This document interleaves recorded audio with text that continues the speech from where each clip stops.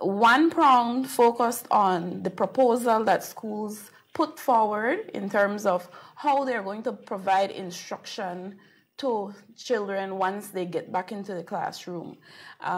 Because of the size in terms of the enrollment of schools, we are no longer able to, in most cases, we're no longer able to receive the same number of students within the limited space that the school has. And so most of the schools so far have submitted a plan where they would engage the students in some form of alternate shift system. It varies from school to school, from region to region. Some schools are looking at a morning shift and then an afternoon shift. Other schools are looking at an alternate system where one group of students come in on day one, another group comes in on day two.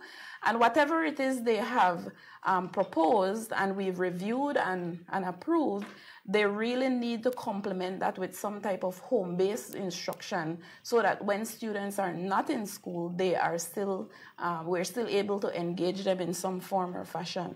The district education centers are actually visiting every single school at the pre-primary, primary, and secondary level to look at what they have been able to put in place in terms of same efforts to mitigate potential risks. So we know that students need to be physically distanced at school, so we need to make sure that the seating arrangements will accommodate that.